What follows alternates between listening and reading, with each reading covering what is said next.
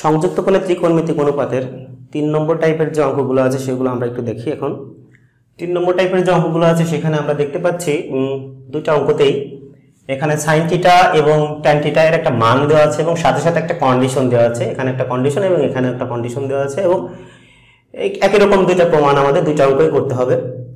তো এই দুইটা অঙ্ক খুবই ইজি, আমরা শুধু একটু দেওয়া আছে দিকে তাকালে আমরা বুঝতে পারবো যে আমাদের আসলে অঙ্কটা কিভাবে আগাইতে হবে সামনের দিকে।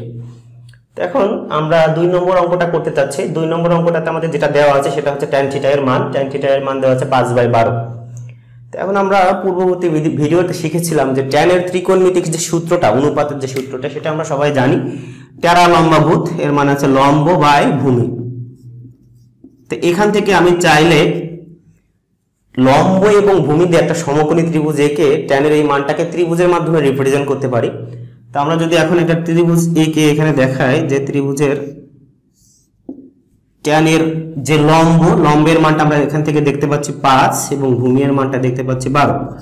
দেখুন লম্ব এবং ভূমি যদি 5 এবং 12 হয় তাহলে অতিভুজের মানটা আমরা এখান থেকে খুব সহজে বের করতে পারি পিথাগোরাসের সূত্রের মাধ্যমে।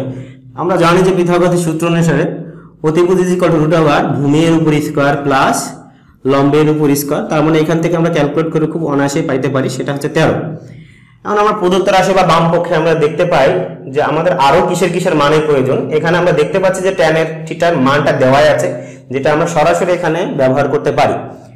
tan থিটা এর মান 5/12, এটা এখানে আমরা সরাসরি ব্যবহার করতে পারলেও sin থিটা, cos থিটা এবং sec থিটা এর মান আমরা জানি না, যেটা আমরা এখন এই ত্রিভুজের মাধ্যমে বের করে নিতে পারি।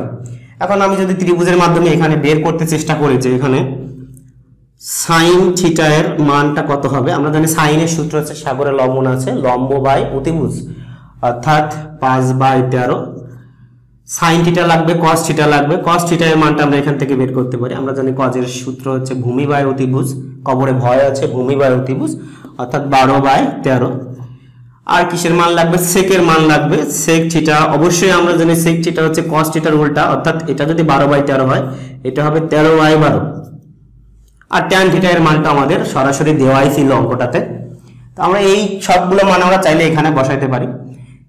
এখন এই যে রাশিটাতে সামান্য ঝামেলা আছে, এই মাইনাসটা আমরা জানি এই বিষয়টা কোনো ঝামেলা না, কারণ একটু আগে আমরা কিছু এই ভিডিওর আগের ভিডিওতে আমরা দেখে আসছি যে নেগেটিভ কোণের cos এবং sec এর ক্ষেত্রে নেগেটিভটা থাকে না, cos এবং sec এর ক্ষেত্রেই সেটা ছিল না, তবে sin cosec tan cot এর ক্ষেত্রে সেটা ছিল। তাই আমরা cos এবং sec এর ক্ষেত্রে এটা নাও দিতে পারি। এখন আমরা এখানে স্পষ্টভাবে মানগুলো বসাইতে পারি, কিন্তু একটা কথা এখানে আছে, সবার প্রথমে এই অঙ্কটা যেটা করা উচিত ছিল সেটা হচ্ছে আমাদের এই কন্ডিশনটা দেখা উচিত ছিল। এই কন্ডিশন অনুসারে আমাদের এই অঙ্কটা কোন কোয়াড্রেন্টের অঙ্ক সেটা আমাদের দেখতে হবে। তা কোন কোয়াড্রেন্টের অঙ্ক সেটা দেখার জন্য আমরা এখন এটা চাইলে একটা কোয়াড্রেন্ট এঁকে দেখতে পারি। আমরা সবাই জানি এটা 0 ডিগ্রি, এটা 90 ডিগ্রি, এটা 180 ডিগ্রি, এটা 270 ডিগ্রি, এখান থেকে আবার 90 ডিগ্রি ঘুরে এখানে 360 ডিগ্রি। তো সব ঘরে এই প্রথম ঘরে সবাই পজিটিভ, এই ঘরে tan এবং cot পজিটিভ, sin এবং cosec পজিটিভ, এই ঘরে tan এবং cot পজিটিভ, এটাতে sec এবং cos পজিটিভ। একটু আমরা কন্ডিশনের দিকে তাকাই, এখানে আমরা দেখতে পাচ্ছি এই দুইটা জিনিস দেওয়া আছে। আমাদের এখন সিলেকশন করতে হবে যে এই অঙ্কটা মূলত কোন কোয়াড্রেন্টের অন্তর্ভুক্ত। যে কোয়াড্রেন্টের অন্তর্ভুক্ত সেই কোয়াড্রেন্টের চিহ্ন অনুযায়ী আমাদের এই মানগুলো সিলেকশন করতে হবে। খুবই সহজ একটা ব্যাপার, আমি সবাইকে দেখাচ্ছি।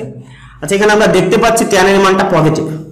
এখন আমরা জানি যে tanটা পজিটিভ কোন কোন ঘরে, এই ঘরে তো সবাই পজিটিভ, তার মানে এই ঘরে tanটা পজিটিভ হবে, একটা টিক চিহ্ন এখানে দিয়ে রাখলাম। আচ্ছা, tan এর মানটা আর পজিটিভ কোন ঘরে? tan এর মানটা পজিটিভ এই দুইটা ঘরে, এই ঘরে আর এই ঘরে। আর এখানে আরেকটা কন্ডিশন দেওয়া আছে, সেটা হচ্ছে cos ঋণাত্মক। এখন cos ঋণাত্মক কোন ঘরে? আচ্ছা, cos কিন্তু ধনাত্মক এই দুই ঘরে, এখানে সবাই ধনাত্মক, এখানে cos ধনাত্মক, তার মানে cos ঋণাত্মক এই দুইটা ঘরে। তো এখান থেকে আমরা খুব সহজেই এই দুইটা কন্ডিশন একসাথে করে দেখতে পারি যে দুইটা কন্ডিশন একসাথে তৃতীয় কোয়াড্রেন্টটাকে রিপ্রেজেন্ট করতেছে, কারণ তৃতীয় কোয়াড্রেন্টে ডাবল টিক চিহ্ন এসেছে, অর্থাৎ tan থিটা প্রথম ঘর এবং তৃতীয় ঘরকে রিপ্রেজেন্ট করতেছিল, tan এর মান পজিটিভ, এবং cos এর মান নেগেটিভ, সেটা হচ্ছে দ্বিতীয় ঘর এবং তৃতীয় ঘরকে রিপ্রেজেন্ট করতেছে। অর্থাৎ দুইটা কন্ডিশন একসাথে তৃতীয় ঘরটাকেই রিপ্রেজেন্ট করতেছে, তৃতীয় ঘরটাকে কমন হিসেবে রিপ্রেজেন্ট করতেছে। এখন সেই অনুযায়ী তৃতীয় ঘর অনুযায়ী সাইনের মানটা অবশ্যই আমরা জানি তৃতীয় ঘরে শুধুমাত্র ট্যান আর কটই পজিটিভ, তার মানে তৃতীয় ঘরে সাইন নেগেটিভ, তৃতীয় ঘরে কজও নেগেটিভ এবং তৃতীয় ঘরে সেকও নেগেটিভ। এইভাবে আমরা যে কোনো একটা কোয়াড্রেন্ট সিলেকশন করে সেই কোয়াড্রেন্টে যে যে জিনিসগুলো আছে সেই জিনিসগুলো চিহ্ন বিশিষ্ট হবে সেটা আগে আমরা নির্ণয় করে নিব। এখন আমরা এই মানগুলো যদি এখানে বসানোর চেষ্টা করি, সাইনের মান এখানে -5/13, কজের মান এখানে -12/13 এবং সেকের মান এখানে -13/12 আর ট্যানের মানটা আমাদের গিভেনে ছিল, দেওয়া ছিল 5/12। এইটুকু যদি আমরা এতটুকু যদি আমরা এখন ক্যালকুলেট করি অবশ্যই আমাদের এই 51/26 এই অ্যান্সারটা আসবে। এভাবে আমরা ডান পক্ষতা পাইতে পারি।